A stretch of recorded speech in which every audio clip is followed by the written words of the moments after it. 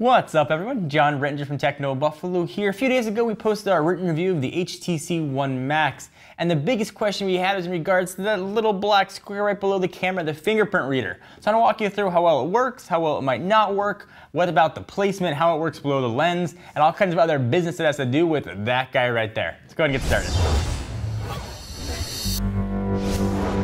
So this little black square is the fingerprint scanner on the HTC One Max. So first let me show you how it works, then I'll walk you through the setup process, what it can do, and I'll show you how easy or not easy it is to use. So first, location.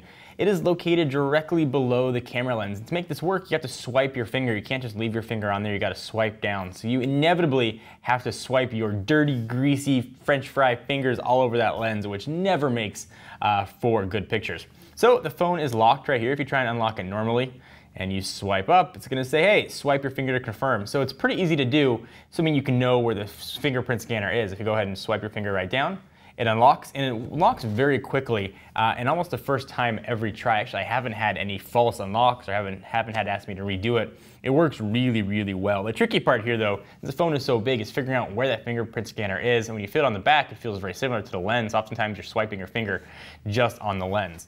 Let me show you the settings and what it can do, because it does more than just unlock the device. So we'll jump into settings, we'll go to fingerprint scan. It's gonna ask me for my fingerprint. I'll turn it over, I'll do a little swipe, and here we go.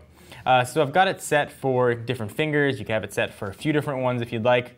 You can also have it do different things. Let's go ahead and learn new fingerprint. So I had it set for my right hand, we'll do my left hand here. So you go to continue. And I'll ask you which finger you want to use. So I want to use my left hand this time. So you go ahead and tap the finger, and you swipe it over 3 times. So I'm going to go ahead and do it right here, and it vibrates each time. 1, 2, 3. One more time, rather, 4 times.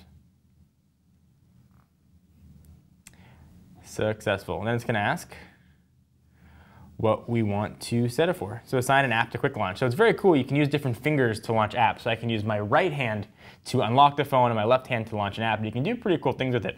Let's say you wanted to unlock the camera and make that work, or you can choose from different apps and unlock really a ton of choices that you've got, or launch those apps immediately. But the camera one makes the most sense. So we just did left index finger, so you don't want that to unlock. We wanted to go to camera. So go ahead and hit apply. Go ahead and go back home. Let's say the phone is locked. If I want to unlock it, I can use my right finger and swipe, and the phone will be unlocked. All right, so if I want to launch the camera, use a different finger, you have to go ahead and tap that power unlock button, find the right spot on the phone, do a little finger swipe action, and you get the camera to load. And there, in that situation, I did have actually errors. The first time I've seen that happen on the phone, but I swiped it a few more times and I was able to load the camera. Interestingly though, when the phone is unlocked and you're just using it and you try and swipe your finger there, it's not going to be active and it's not going to launch the camera. You got to do it from your sort of pre-lock screen. But it does work very well here. The big issues though are, since the phone is so large, it's really hard to find. You got to almost turn that thing over and swipe your fingers. So the utility and the ease of use really aren't there. When it comes to security, HTC said the same thing that Apple does. They're not sending your fingerprints anywhere. They're stored encrypted on the device, but you can choose whether or not you want to use it or not use it. It's up to you. I prefer to not use it just because it's so big, but if it was on the front, if it's integrated into the home button, for example, or something similar to how Touch ID is, I think it'd be really, really useful. But the way it is right now, it's just too hard to use and almost impossible to find. But you choose to use it or not use it, it's up to you.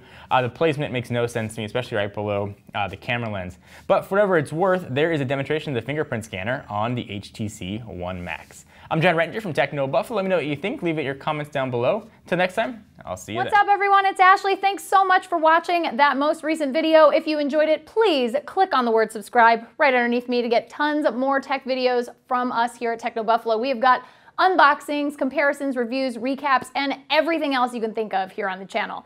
If you're in the mood for more technology, just click right over here to check out some of our most recent videos. See you next time, humans.